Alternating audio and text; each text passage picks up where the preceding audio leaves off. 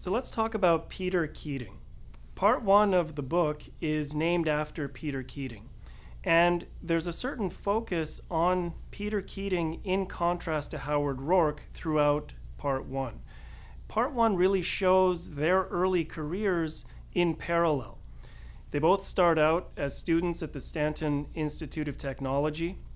Keating is shown graduating with the highest honors. He's winning awards, he's the top student, everyone's there to see him graduate. Howard Roark is expelled because he refuses to design the way his professors want him to design.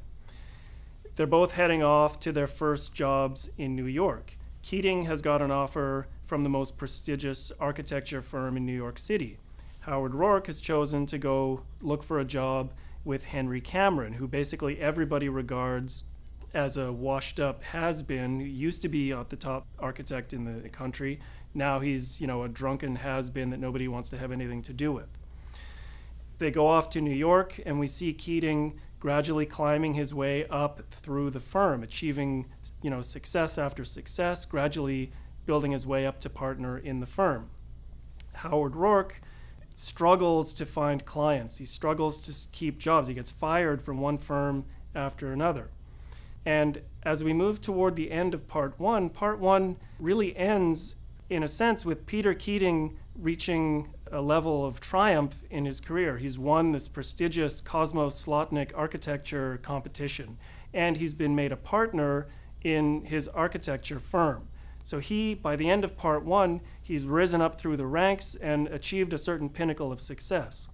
Howard Roark, on the other hand, by the end of part one, he's run out of money, he's run out of clients, he's run out of work.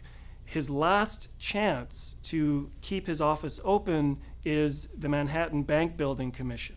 And he's asked to make some changes in the design, and he refuses to preserve his artistic integrity. He loses the commission, and he basically chooses that he'd rather, break rocks in a granite quarry than make a change to his design. So we see the parallel career of Roark and Keating and how they take a different approach to their careers. And by the end of part one, it seems as though Keating is a triumphant success and Roark is an absolute failure.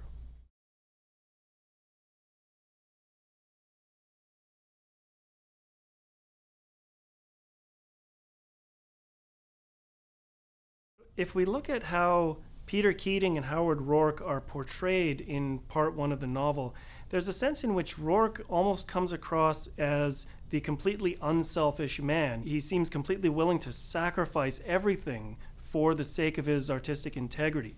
And Peter Keating is portrayed as the paragon of selfishness in terms of the way that term is conventionally understood. He comes across as the selfish man in the way we normally think about selfishness.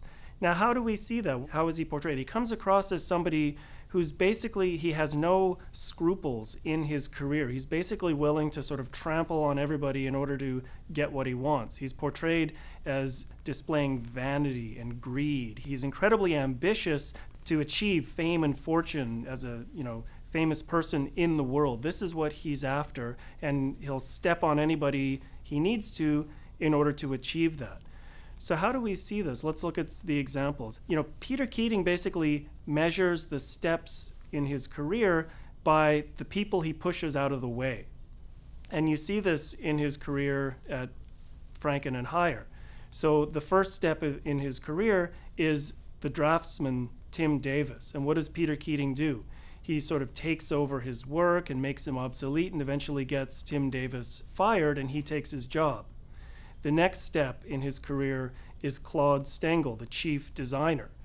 And Keating basically ends up double-crossing Guy Franken, his boss, in order to create an opportunity for Claude Stengel to leave the firm, start out on his own, and opens up a vacancy for Peter Keating to take over as the chief designer. I mean, the worst instance that we see in his career is what he does to Guy Franken's partner, Lucius Hire. So Lucius Hire is sickly, he's had a stroke, everyone wants him to retire, and what does Peter Keating do? He doesn't think he's going to get the partnership in the firm, he's desperate about this, and he desperately wants to become the partner in the firm. So what does he do? He basically tries to blackmail Lucius Heyer into retiring. And in the process of doing this, he basically precipitates a second stroke and kills the man. So, these are the methods that he uses to advance in his career. He also has no scruples about taking other people's work and using it as his own. Howard Rourke designed all of his best projects at the Stanton Institute of Technology. Keating would go to him for help, and Rourke would help him with his designs, but what was really unique and original about the designs came from Rourke.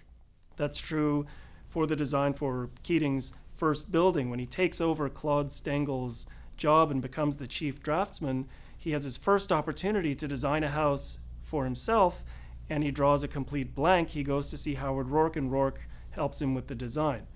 The Kosmoslotnik building, this is this architectural competition that Keating wins, and this propels him to national fame and national attention as the winning designer of the Kosmoslotnik building.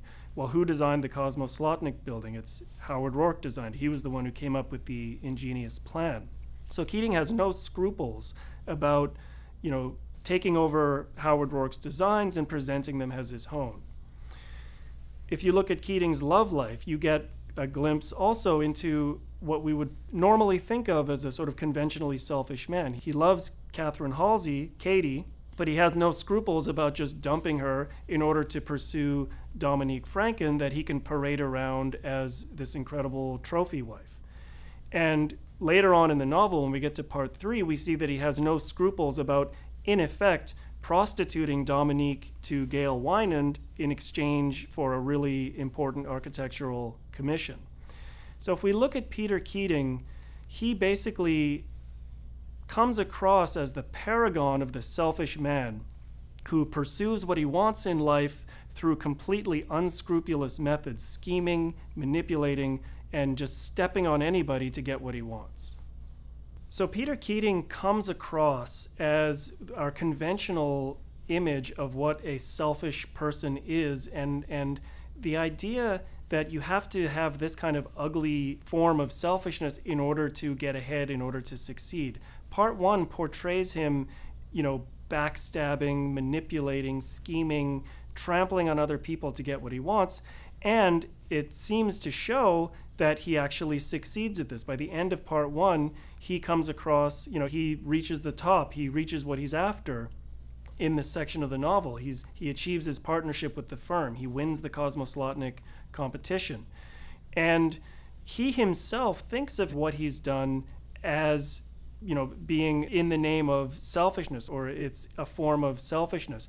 After this incident where he goads Lucius Heyer into his fatal stroke, he basically drinks himself into a stupor, and he thinks to himself, well, we see what he thinks of himself with the following quotation. He told himself that he had nothing to regret. He had done what anyone would have done. Catherine had said it. He was selfish. Everybody was selfish. It was not a pretty thing to be selfish, but he was not alone in it. So this is the idea that there's a certain cynical view that selfishness is ugly and immoral, but it's the only way to get ahead in life. If you want to achieve success, you've got to trample on other people and behave in this manipulating, selfish in the conventional way we think of it, way. And if the novel were to end at the end of part 1, it would almost seem like an affirmation of this view of selfishness. Howard Rourke has almost selflessly sacrificed for the sake of his art, and he's drummed out of the profession and he's headed off to a granite quarry to work as a laborer. Peter Keating has behaved in this conventionally selfish way, and he's achieved everything he wanted to at the first stage of his career. So if the novel were to end at the end of part 1, it would seem to be affirming that this is what selfishness is, and this is what's required if you want to have success in life. But of course, the novel doesn't end at the end of part 1.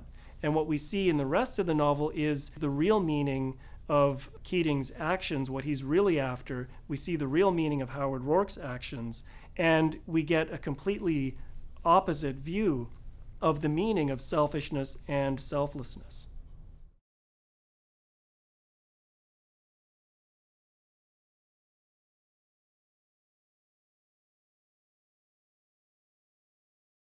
Already in part one, though, we can see that there's something wrong with the idea of thinking of Peter Keating as a selfish person.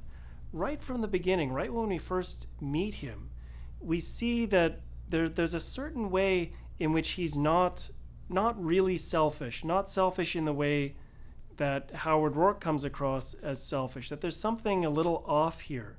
There's a certain sense in which we see that Keating, even though he's portrayed as being selfish in this conventional way, the scheming manipulator who steps on other people, in another respect, there's a definite sense that we get right from the beginning that he kind of lacks a self, that he doesn't have a strong personality, strong personal values or desires, that he lacks an independent mind, and we see this right from the beginning.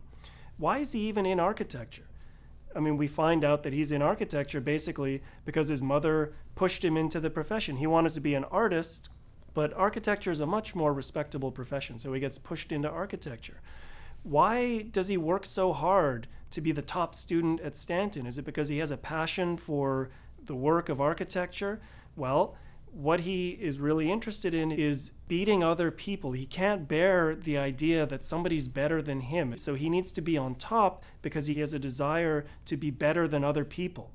And there's a quotation when he's sitting in his graduation ceremony, he's thinking about the fact that he came out on top, and this is what he thinks to himself. He would always beat Schlinker and all the Schlinkers of the world. He would let no one achieve what he could not achieve. Let them all watch him. He would give them good reason to stare. He felt the hot breaths about him and the expectation like a tonic. It was wonderful, thought Peter Keating, to be alive. So Keating feels like it's wonderful to be alive because he's sitting in a hall full of people who are there to see him graduate as the top student after he beat another person. That's what makes him feel wonderful to be alive. It's not the work of architecture itself, it's the success in the eyes of others. And this is what we see really defines Peter Keating. He wants to be great in the eyes of others. He wants to be a success in the eyes of others. He doesn't have any sort of independent creative drive of his own. What he wants is to be a success in architecture in the eyes of others and for other people to view him as a great successful architect. You know, we see this in the manner in which he carries out his profession. When he's working for Franken and Hire, when he's working as an architect, how does he go about doing his work? Well, he does basically what everyone else in his profession does. He copies the great designs of the past. He copies styles of others. You know, he designs classical buildings, Renaissance buildings, Gothic buildings. There's no such thing as a Peter Keating building. There's, you know, buildings that look like copies of designs of the past. You know, he learns from his mentor, Guy Franken, that the real work in an architectural office is not done by the people who smudge away on the drafting tables. You know, that's the necessary evil. You have to do that in order to have an architecture firm. The real work, he learns, is done outside of the office, schmoozing the clients at the parties. You know, it's the social networking and the connections and the pull peddling and the schmoozing. That's the real work of the architectural office. Howard Rourke, you know, he says that he doesn't intend to build in order to have clients. He intends to have clients in order to build. Well, for Peter Keating, it's exactly the opposite. He intends to build in order to have clients. And this is his whole approach. This is his whole methodology. So even in part one, you know, we can see that there's a certain lack of self that's present here. What he's after is not a great personal desire of his own, that he wants to become an architect because he loves the work and has a passion for doing it. He wants to become an architect so that he can achieve fame, fortune, admiration, all these things that come from success in the eyes of other people. So by conventional standards, Keating is portrayed as coming across as selfish in the sense that he'll step on other people to get what he wants. But when we look a little closer, we see, if you look more closely at what he wants, that's where we see his fundamental and essential lack of self. He doesn't really want anything in the sense of having an independent, first-hand personal desire or value. What we see when we look at the character of Peter Keating is somebody who fundamentally lacks a self. when he pursues fame, it's fame in the eyes of others. He wants to be admired by other people. He wants to be wealthy. Why? So he can impress other people. Everything that he wants in life is a reflection of other people, and that's the sense in which he really lacks a self. In planning the novel, Ayn Rand made notes about all of her characters, and she has a description of Peter Keating that is especially relevant here. I'm going to read a quotation from Ayn Rand's journals from her notes in planning the character of Peter Keating.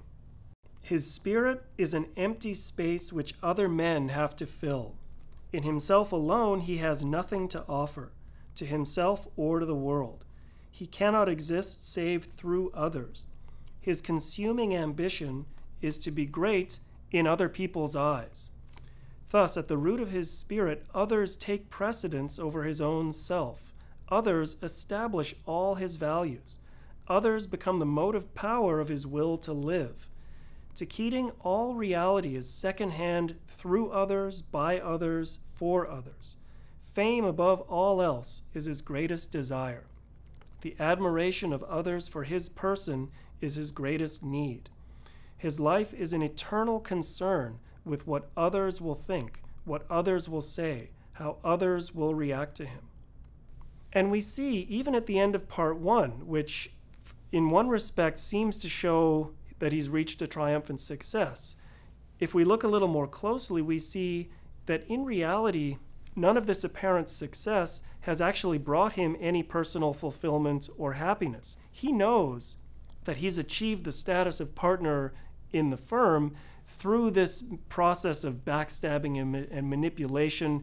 And, he feels guilt over the fact that he practically murdered Guy Franken's partner, precipitating the stroke and this was how he achieved the partnership. He also knows he's the great famous architect who won the Kosmoslotnik competition, but he knows that he didn't design that building.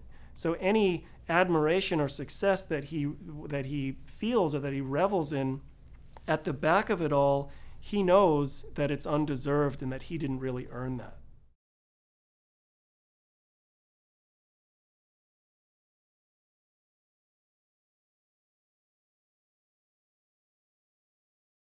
So Peter Keating goes after everything he thinks he wants in life, and he achieves it. And what we see is that it doesn't bring him any kind of happiness or fulfillment. And I think the scene that brings this out the most and really shows the essence of Peter Keating is the scene that occurs in part 3 of the book in chapter 2, part 3. This is a scene where Keating is at home with Dominique Franken, who he's now married, so he's achieved this success of marrying Dominique as the great trophy wife. And he's sitting at home with her, and they're talking. And at this point in the novel, he's really reached the pinnacle of his career. He's sort of renowned as the great architect in the country. And he's achieved wealth, he's achieved fame, he's achieved fortune.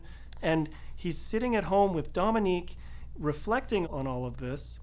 And what we see in this scene is both the apparent success, but at the same time, the absolutely total spiritual emptiness that he embodies.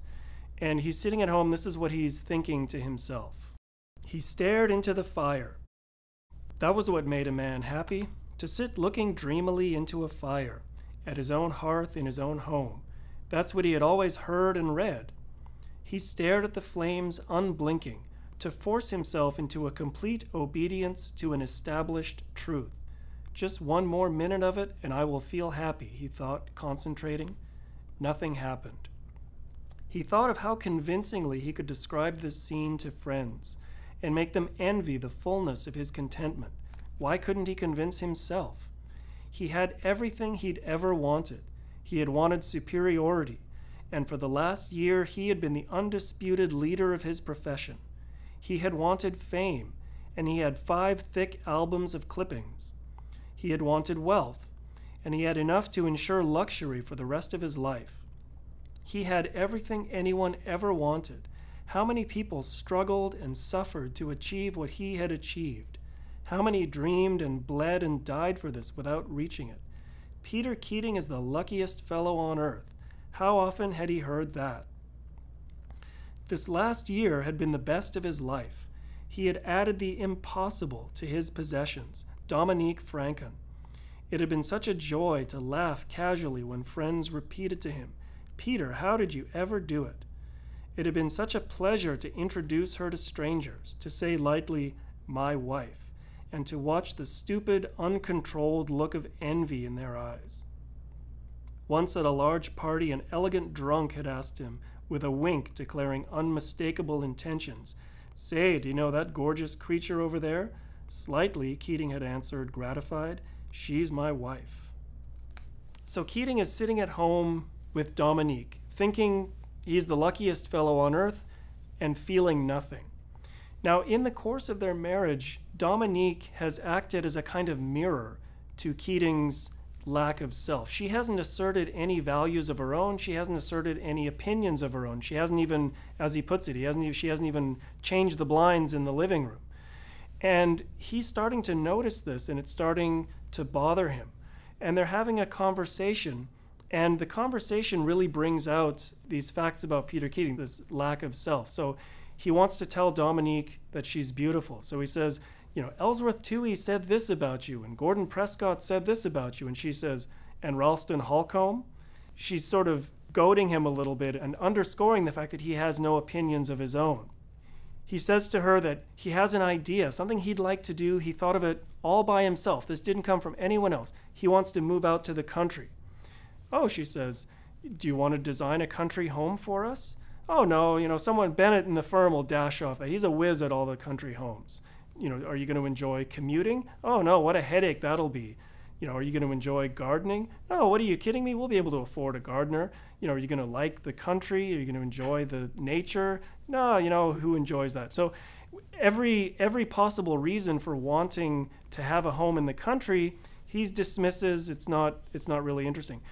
What comes out in the conversation? Why does he want a home in the country? Well, it turns out that Claude Stengel has just built a home in Westchester. And who's Claude Stengel to have a country home before Peter Keating does? So they're having this conversation, and every element of the scene shows how Peter Keating lacks any self. He lacks any opinions. He lacks any independent judgment. He lacks any values. And he is trying to complain to Dominique that she hasn't brought any of herself to the marriage, that she hasn't brought her own opinions, that she hasn't expressed any views about what she wants to do.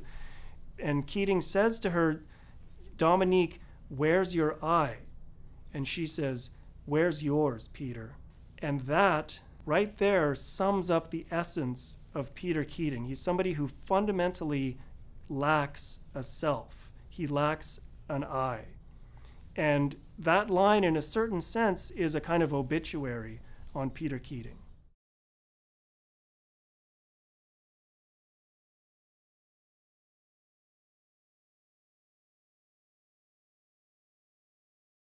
So let's talk about Cortlandt Homes. What's the significance of Cortlandt Homes for the character of Peter Keating? Well, by the end of the novel, Keating has slipped as an architect. We saw him at the height of his success with Dominique Franken, top architect in the country, married to Dominique Franken, and that was the pinnacle of his success. But there was never any reason why he was perceived as the greatest architect in the country, and from that pinnacle, he starts to decline. Cortlandt Homes, for Peter Keating, represents his last chance to maintain the illusion of his great success as an architect. He knows he's slipped, he knows he's failing, he knows that he hasn't got the prominence that he once had, and he goes after Cortlandt Homes in the same way that he went after all of his other great successes. He knows that he doesn't have the creative drive to earn great success as an architect, and he knows that his best designs have always come from Howard Rourke. So he pursues the Cortlandt Homes Commission in the same way that he pursued all of his other best work. He has Rourke do the design for him.